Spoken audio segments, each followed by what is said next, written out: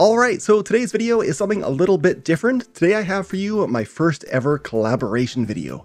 If you're new to my channel, my name is Colin, hello, and since 2011 I've been teaching 3D modeling, animation, special effects, and video game design using two pieces of software, Blender, as well as the Godot game engine. As a known publisher of Godot game engine tutorials, many months ago, I was very much flattered that Nathan from the YouTube channel GDquest reached out to me and asked if I'd like to be a part of a collaboration video among channels that focus on producing content on game dev, that's game development, and in particular in the Godot game engine. So that's what this video is all about. I'd like to take a few minutes and showcase for you 6 other YouTubers who I think are well worth your time, including one newer channel I was very happy to have discovered thanks to this collaboration. So without further ado, GDquest. If you've ever searched for Godot tutorial on YouTube, you'll undoubtedly recognize GDquest's videos from their colorful thumbnails. The creator of GDquest, Nathan, is one of the top public figures in the Godot sphere, with an absolutely massive library of Godot tutorials, resources, and source code available. Nathan is now actually part of the official Godot team. He's one of the main new contributors for the Godot 3.x and Godot 4 documentation, including written guides and tutorials. Nathan's channel is full of tutorial content for both beginners in Godot, but especially for modern and advanced users. His goal is to help you become the game creator that you want to be, and that really shows. Watching his tutorials, I couldn't help but be impressed by and appreciate his skill and what he's able to do in Godot, especially in some of his more advanced tutorials. GDquest has plenty of content using other tools as well. Nathan is pretty much a fan of open source and free game dev tools. He has videos on Krita and Blender, including a few Blender Python scripting tutorials, as well as some other videos on scripting and use of technology. One video of GDquest I think you might find useful is how to use texture atlases in Godot 3.2. You might recognize the little Kenny.nl character sprites from my Godot tutorial platformer series here. The video covers how to actually create in Godot a sprite sheet full of character poses from separate sprite images, making your game more efficient.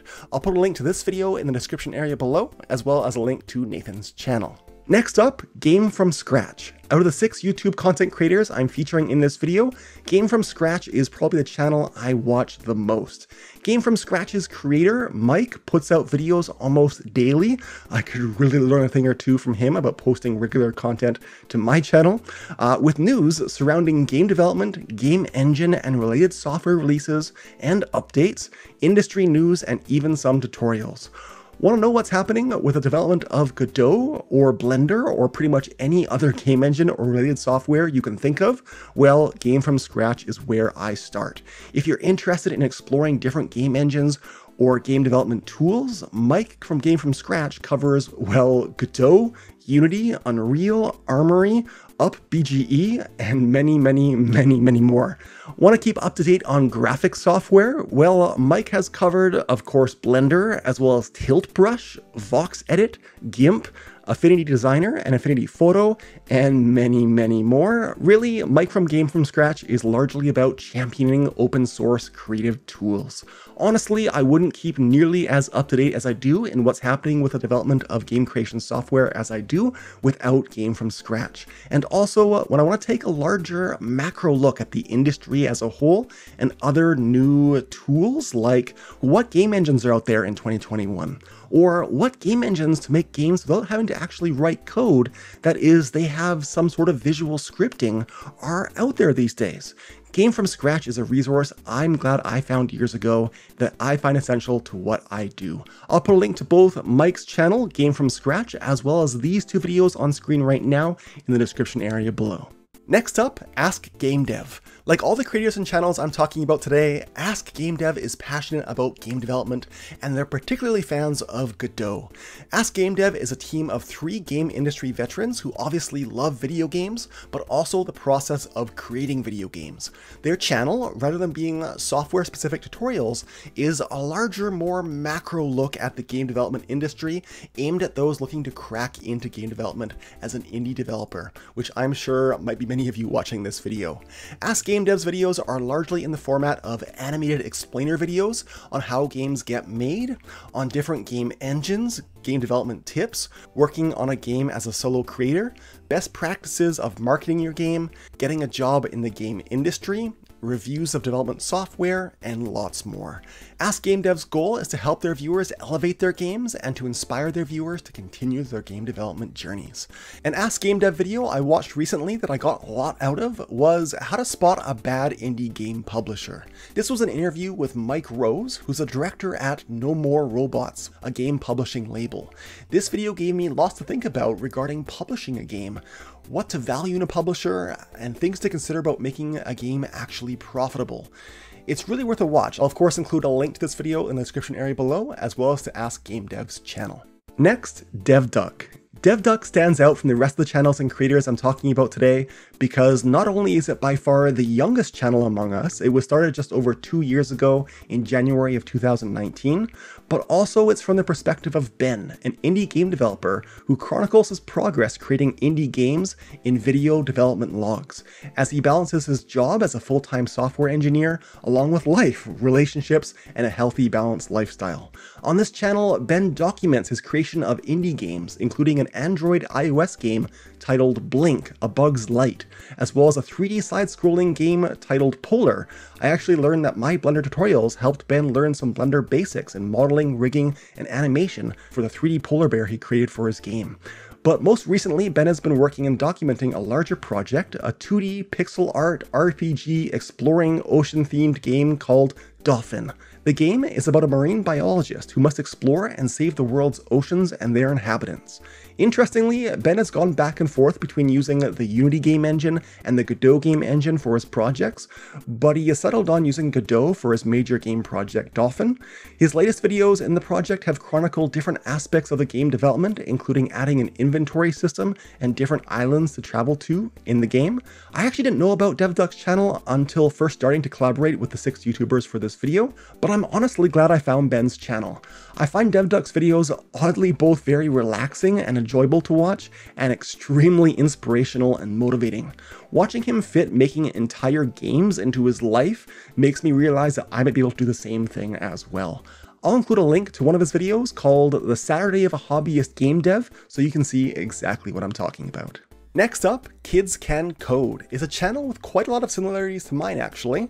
The creator of KidsCanCode, Chris Bradfield, has a background in leading computer coding workshops and after-school and summer camps with kids, which is exactly what my background is as well, but in California, and he's also a teacher now, like me. KidsCanCode's central belief is we think it's never too early to start learning how computers work and how to code, which is something I'm more than happy to echo, and their goal is to be a game development resource great for kids and kids at heart. Chances are, if you like the content that I'm making Godot, you'll get a lot out of his tutorials.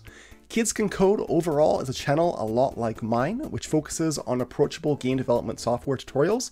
In his case, Pygame, which is another game engine, as well as Godot, but unlike with my tutorials, Godot tutorials at KidsCanCode are largely separated into separate recipes, like 3D health bar, or car steering, or creating a melee character attack, and 3D tank kinematic body movement that you can put together to create your own game. KidsCanCode also has a Godot mini-series of tutorials on creating a simple 2D game titled Circle Jump, which includes videos adding a high scores feature, saving game settings, mobile ads, and a video on Android mobile device testing. KidsCanCode has a website, kidscancode.org, as well as GodotRecipes.com. I'll include links to both of these, as well as one of his videos I think you'll like. It's part of his Know Your Nodes Godot series on Particles 2D. Last but certainly not least, HeartBeast. HeartBeast is a channel created by another indie game developer named Ben, along with his brother Caleb. Their channel focuses on video tutorials in game development, largely in the GameMaker game engine, but more recently, most videos on their channel are in Godot. Like me, Ben focuses on Godot tutorials in project-based mini-series, but also has standalone tutorials, vlogs, and project update videos. On HeartBeast's channel, Ben has created a monster training tactical RPG game called Demon Lock, which was a 2-month prototype. Ben is still working on this 2D, 3D, 2.5D game in Godot, but also has a newer tutorial series on making an action RPG in Godot, which is, I think, a 22-part series I think you really might enjoy and get a lot out of if you've gone through either of my Godot tutorial mini-series on my channel. I'll include a link in the description below to Ben's first tutorial, part 1, in creating this action RPG. You might also recognize these tutorial thumbnails of HeartBeast's if you've ever searched for Godot tutorial on YouTube, which were Ben's from Godot 3.0. So that pretty much wraps up this video. I hope you'll take the time to check out these 6 amazing YouTubers, each of whom has already created a video like this one on their channel. As always, my name is Colin, and if you haven't already, please take a moment to click on like and subscribe and the bell icons below after you check out those other YouTubers' channels and videos. As always, check out my Facebook and Instagram pages. That's where I post sneak peeks of what I'm working on next and where I communicate with you, my viewers, the most outside of here on YouTube. But that'll be it for this one. Thanks for watching. Bye-bye.